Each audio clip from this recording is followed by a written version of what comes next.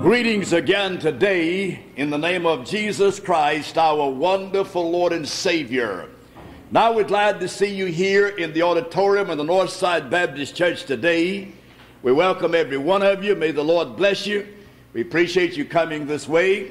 And you that's listening out in the radio listening audience, we most certainly appreciate you tuning in to the Northside Baptist Church Hour that's coming to you live right from the auditorium of the Northside Church here in Athens, Georgia. Now this is Preacher Edwards speaking. We're hoping during the next hour we can be an inspiration to everyone. And you in the radio listening audience, if you call a friend, have them to tune in and get this hour, then we'll endeavor to be a blessing to them. And that way you can help them, and we'd appreciate it very much. So now at this time we'll turn the song service over to Paul, and he'll direct the musical phase of this good hour. So what he has lined up for us, I'm sure, will be a blessing to our hearts. So, Paul, at this time. Get your hymnal, turn to page 271.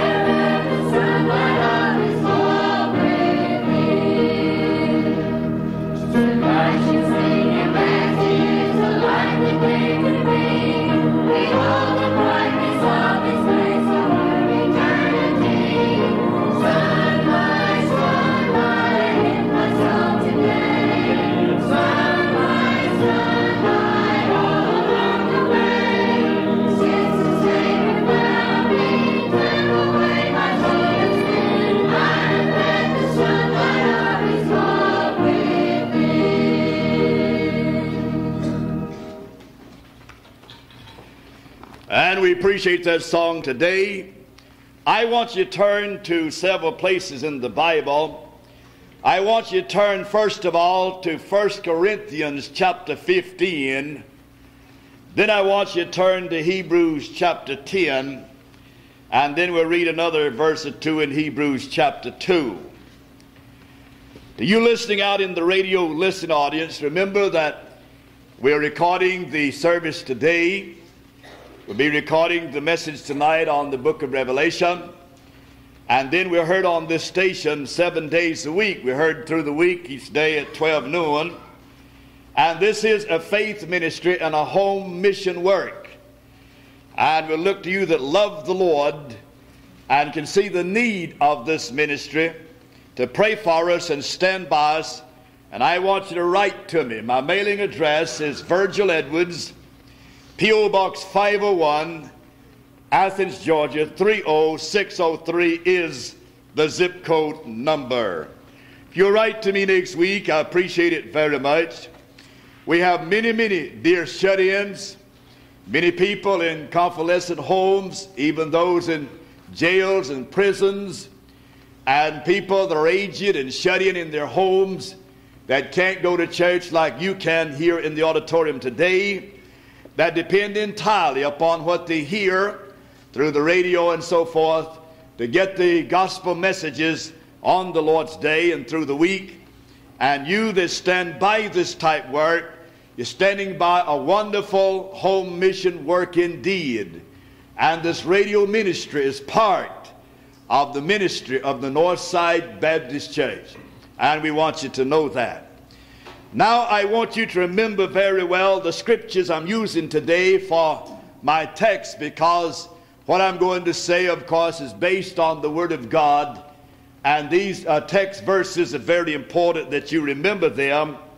And I'm reading first of all in 1 Corinthians chapter 15, I'm reading verse 26.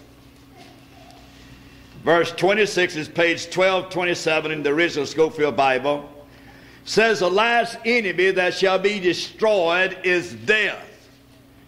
Now if you notice here, the Bible calls death an enemy. If death is an enemy, then it's not a friend. It's not something that the sinner would enjoy. And you must remember that. Now look again at verses 55 and 57 of 1 Corinthians. Verses 55 and 57 of 1 Corinthians 15. O death, where is thy sting? O grave, where is thy victory?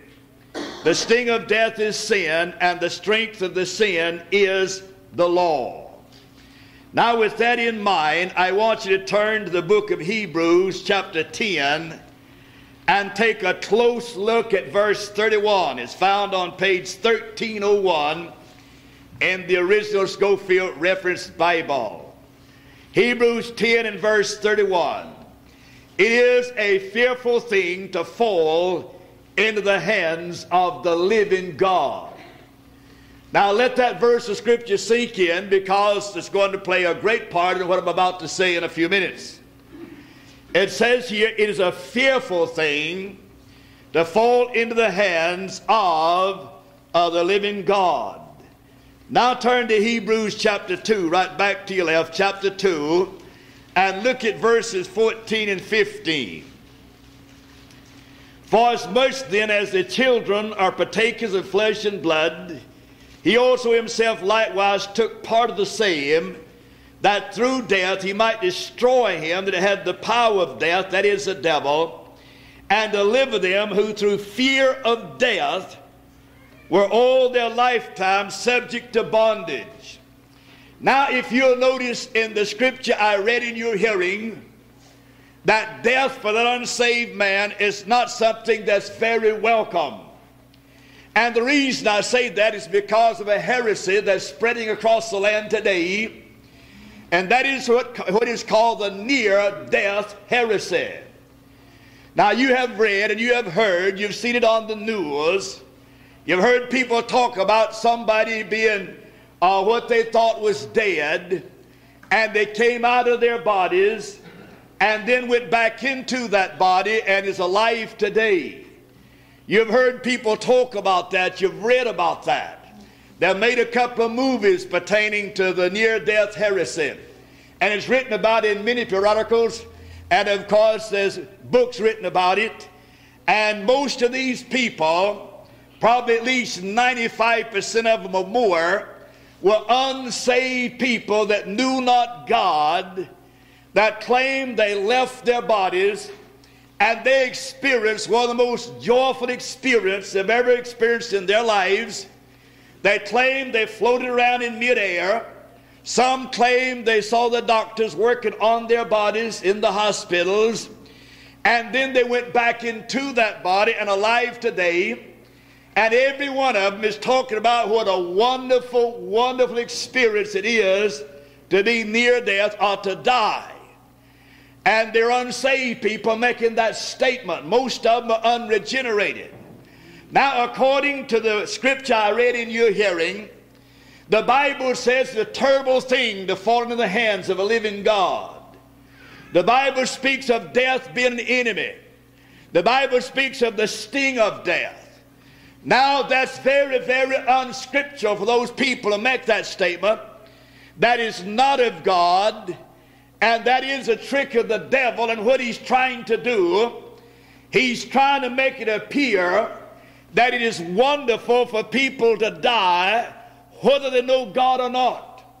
And you'd be surprised after people had heard others make that statement and had that experience, even sinners want to commit suicide that they might experience that, or they want to come near death that they might experience that joyful experience that sinners claim to have experienced and have gone back into their bodies and living today.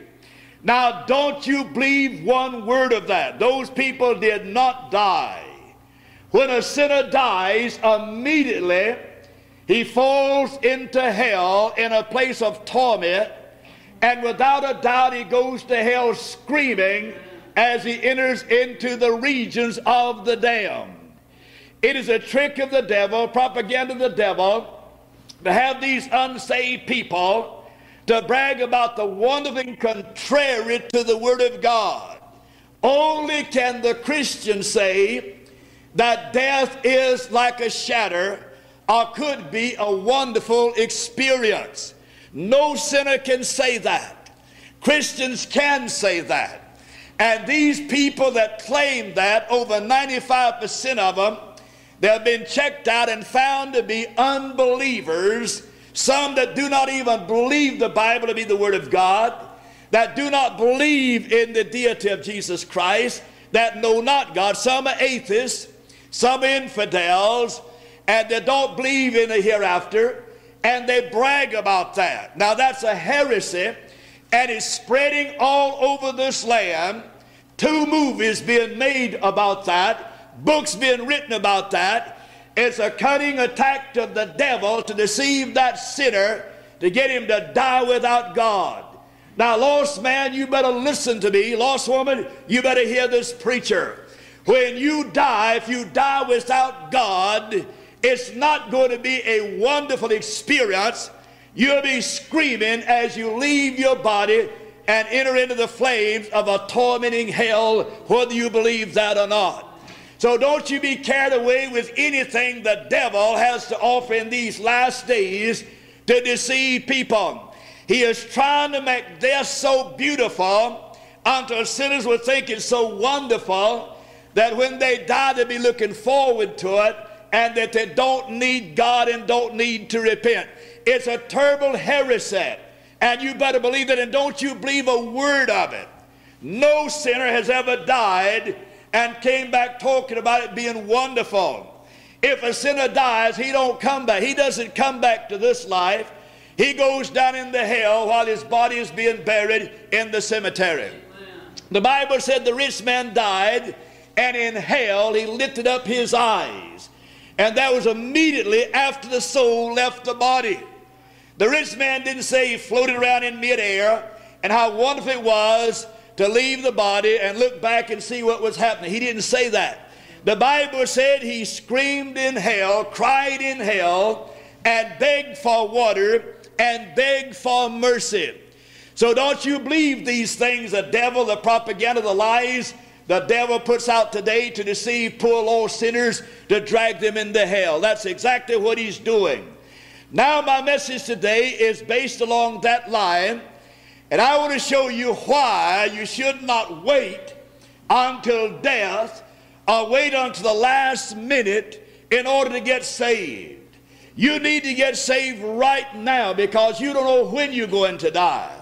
I know there's some people that experience what is called a deathbed experience, but only a very few of those people ever really mean business. They're just afraid, and they make a profession, and if they could get their health back again, renew their health, and continue to live on the earth, most of them would go back out into the world and live in sin. Like the man that couldn't get along with his neighbor. They hadn't spoken for years. They were very angry at each other, embittered toward each other, hated each other. And this man was on what he thought to be his deathbed, and he did not want to die feeling that way toward his neighbor. And he called his neighbor in. He said, "Neighbor, I think I'm dying. And I don't want to die with this hatred in my heart toward you. And the way we've been acting over the years, I don't want to die like that. I want you to forgive me, and I want us to be friends. But this thing I want you to understand. If I don't die, and I do get well, we continue on as we've been continuing on." Now that's the kind of deathbed repentance that you find in the land today. People think they're going to die, they make a profession, and then if they could get well, they go back out and live in sin like they always did, proving it was not genuine. But don't misunderstand me. There are some people that do get saved on their deathbed. It's scripture, but not many of them. Some do, but not many. The Bible says in John chapter 6 and verse 37, "All that the Father giveth me shall come to me, and him that cometh to me I will in no wise cast out." At any time a man is sane, and he can repent and believe, he can be saved if he really means business. Now if he's just merely making a profession because he's afraid, he'll die without God. Now the thief on the cross was a case of deathbed repentance. There were two thieves there. One died and went to hell. The other died and went to paradise. Now the man that died and went to paradise received the Lord Jesus when he had the opportunity there on the cross, and he was saved. That is a deathbed repentance, so to speak. The other man did not believe, and he went on and died without God. Now you do have some today that die, and rather come to death and get saved. Now Charles Haddon Spurgeon, the great Baptist preacher of England many years ago, had a doctor to check out the people that made a profession on their deathbeds. And out of this check by the doctor, only 3 out of 1,000 that repented on what they thought to be deathbed lived after they recovered. That is, out of 3,000 people that made a profession on their deathbed that got well, that did not die, although they thought they were going to die, they made a profession, only 3 of them lived for God after they gained their health back. Another great Bible scholar, Arthur W. Pink, gone on to be with the Lord, he made a check on this, and he said he found 1 out of 100 that made a profession on his deathbed that revived, gained his health back, and continued to live. Only 1 out of 100 really meant business and really got saved. Now had they all died, only 1 of them had gone to heaven, the other 99 had gone to hell. Out of the 3,000 that the doctors checked in England, all of them but 3 would have gone to hell. Those 3 would have gone to heaven. So what I'm trying to say to you is this: don't you play around expecting God to save you on your deathbed. Chances are you'll go to hell. Very few people are ever saved on their deathbed, so to speak. You need to do business with God while you can, while you're in your right mind. You might not have a chance in a matter of seconds before you die.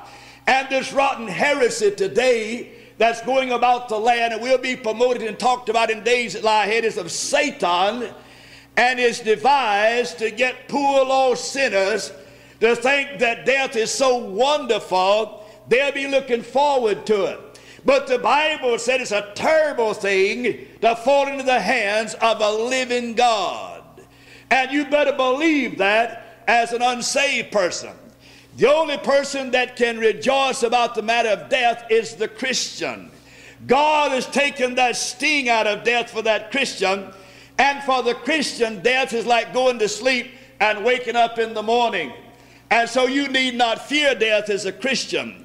That's wonderful. God's made that provision.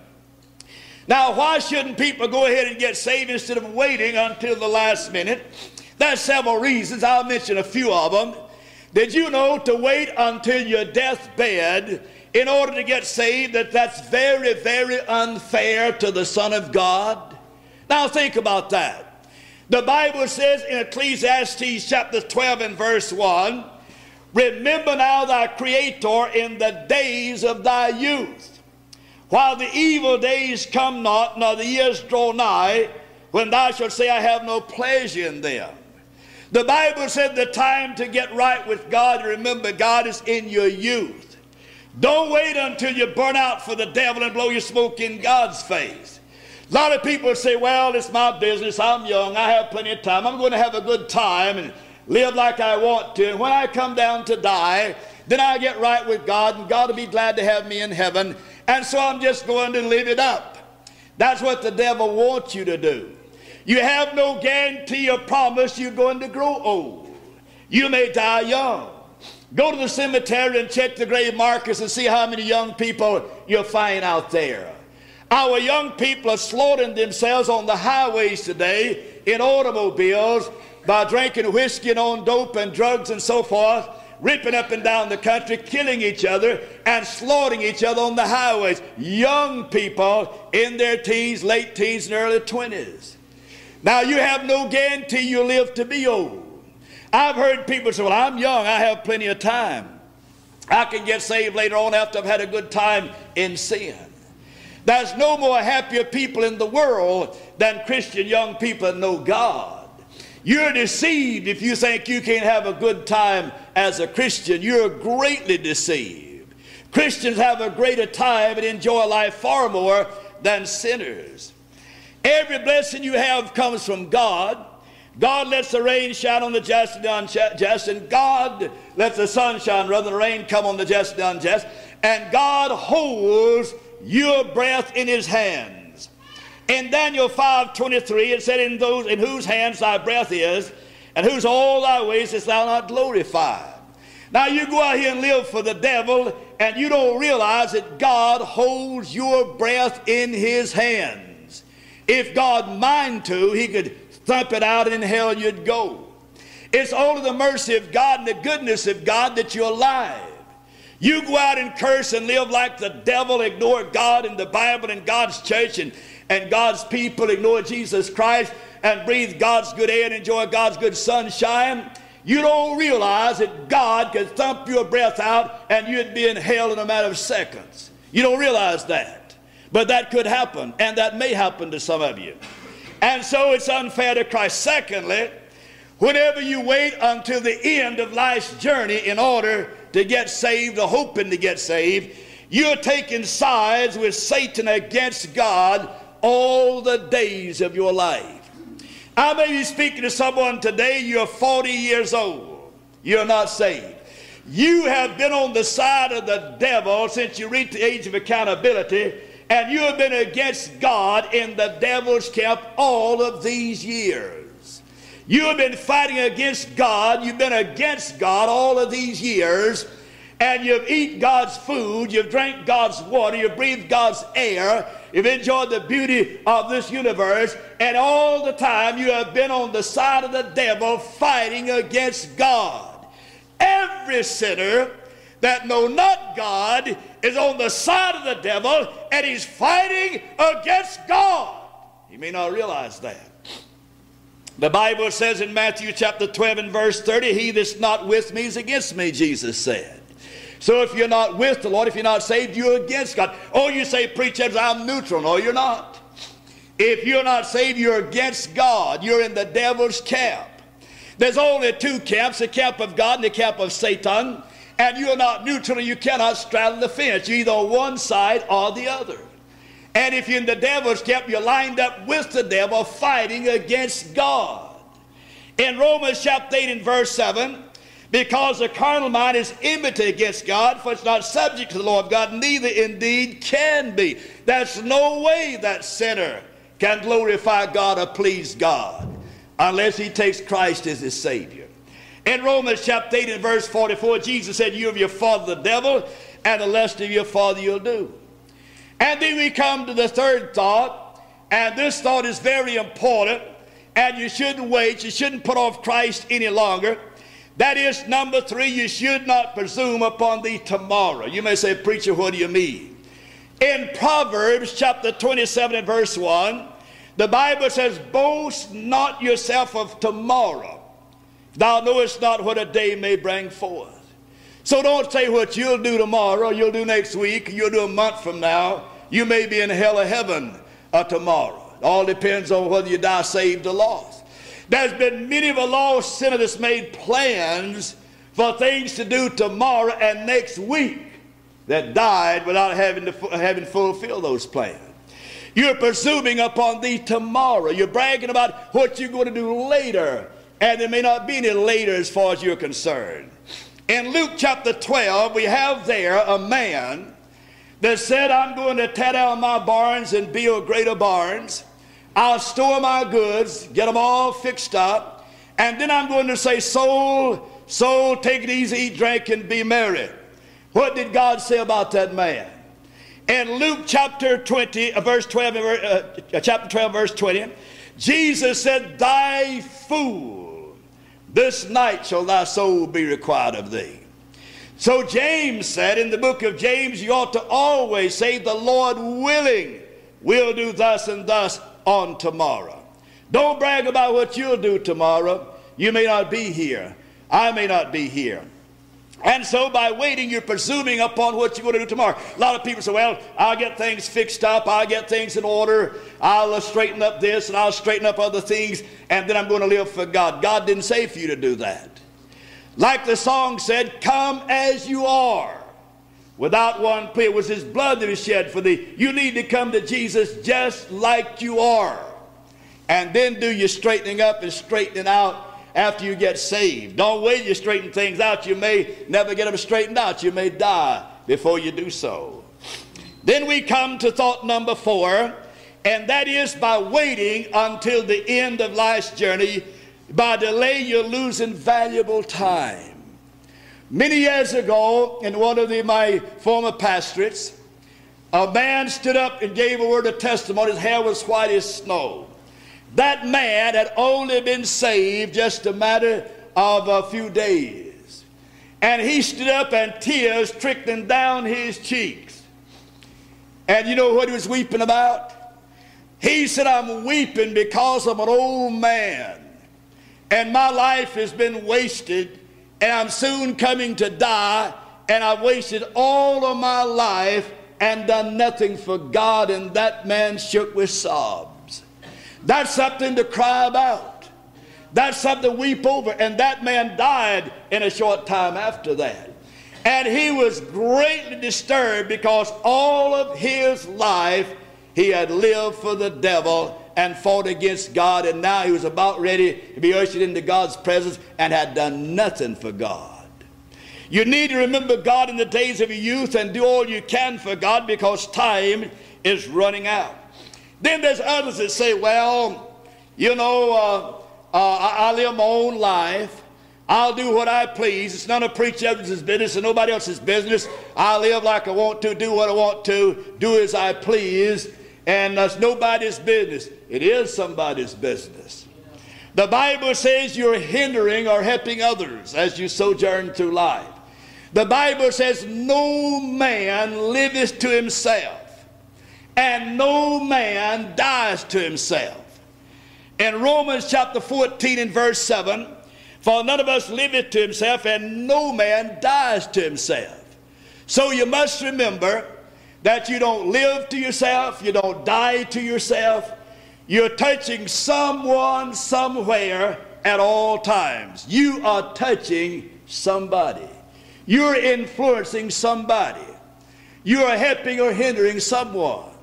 There's some of you men right now in your homes, and you're supposed to be the head of your house, and there sits your wife and young'uns, and maybe it's been weeks and months, and maybe you've never darkened the door of the house of God, and you're sitting there as a hindrance. If you'd be the man like you ought to be, you'd rise up and say to your family, we go into the house of God, we're going to do right. But you won't do that. You're hindering your family, and you may go to hell, and your whole family may go to hell because of what you have done. You have hindered your family and led them on the wrong road. And you go and answer to God for the day of judgment. If you die and go to hell, and your wife and your children raise up in hell and point their finger in your face and said, if you'd have been the husband and the daddy you should have been, we'd have gotten saved, we'd have gone to the house of God, we'd have done right. You're going to face that the rest of your eternity. They're going to be pointing their finger in your face and accusing you for not doing it. Some of you men out there in the radio listening audience, you ought to wake up. You ought to wake up. You end up in hell with your family, you're to blame for it, that you're going to face the rest of eternity. You need to realize that. You don't live to yourself and you don't die to yourself. In Psalms chapter 1 and verse 1, blessed is the man that walketh in the counsel of the ungodly, nor standeth the way of sinners, nor sitteth in the seat of the scornful. It's always good to be on the right side. Now we know then that the thief on the cross believed the first time he had a chance. He didn't play around about it. When he was explaining to him the matter of salvation, when he was explaining to him, he accepted the Lord. And the Bible tells us that God will save sinners, and Jesus died for the sinner. And you know that, you ought to do something about it. And then that we come to another thought, and that is, when people come to the end of life's journey and then make a profession, for most of the people it's a fear of death and not to live right. We've already pointed that out. Now when you come to die and you make a profession because of fear, and you don't really understand what it's all about, and you don't really mean business, you still die without God. When men make a profession of faith, their minds must be clear about the matter. They must know what they're doing, understand what they're doing, and the Spirit of God must work with them. And faith cometh by hearing, and hearing by the Word of God. And the matter of being saved is more than just giving a little mental asset to the plan of salvation. The matter of getting saved is committing yourself fully and personally to the Savior, accepting Him as your Savior and as your Lord. Don't many people do that on their deathbeds. Not only that, but are you listening to me?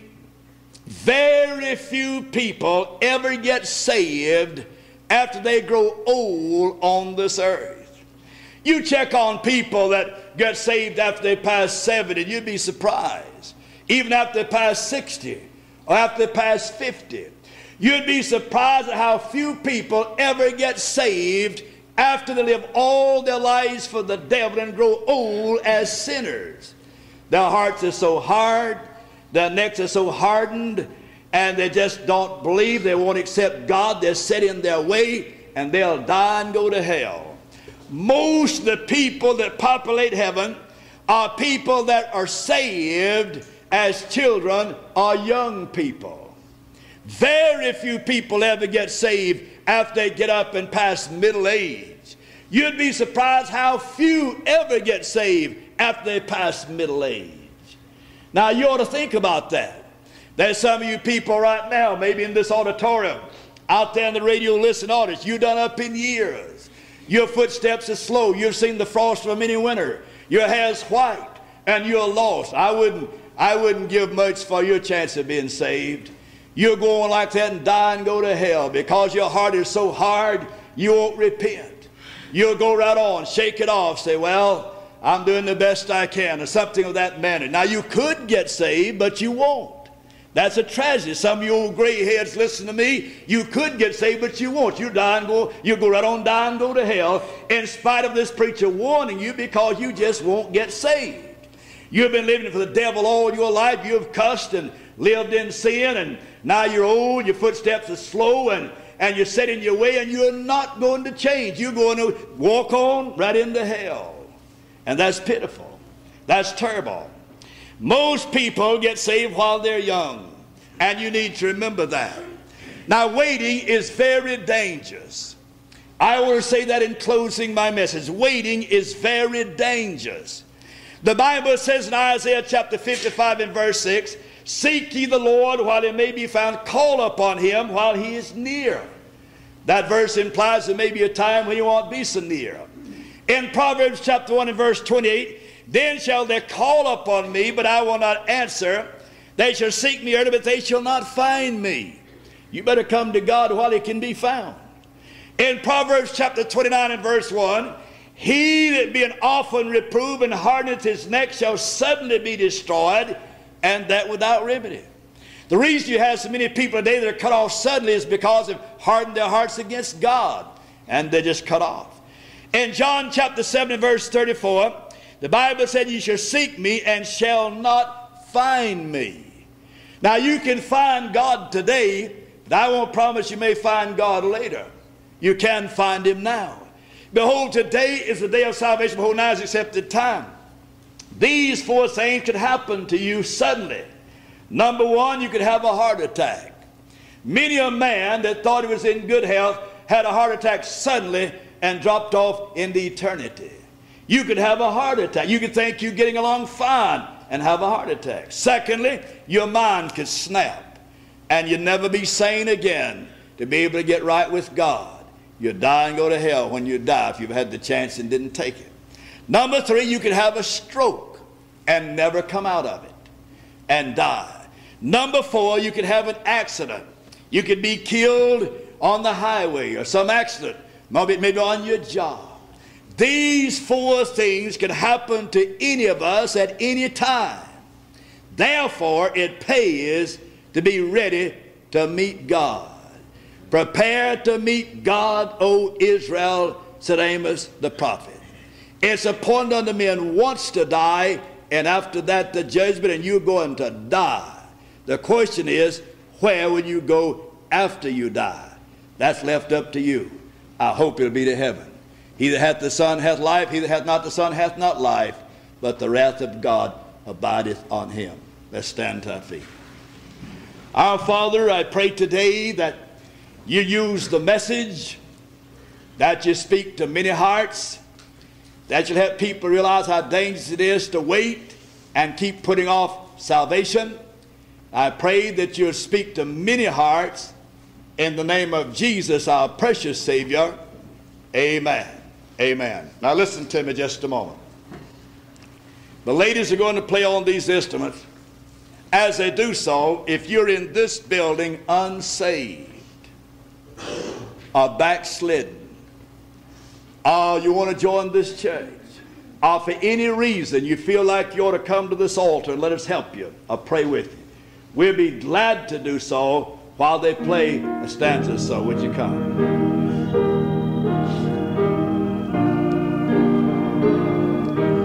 How about it now while we wait?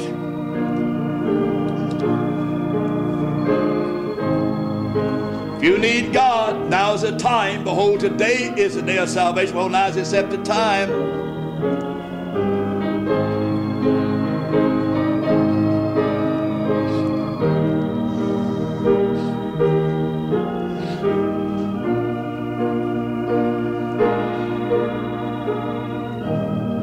Waiting just a moment or so.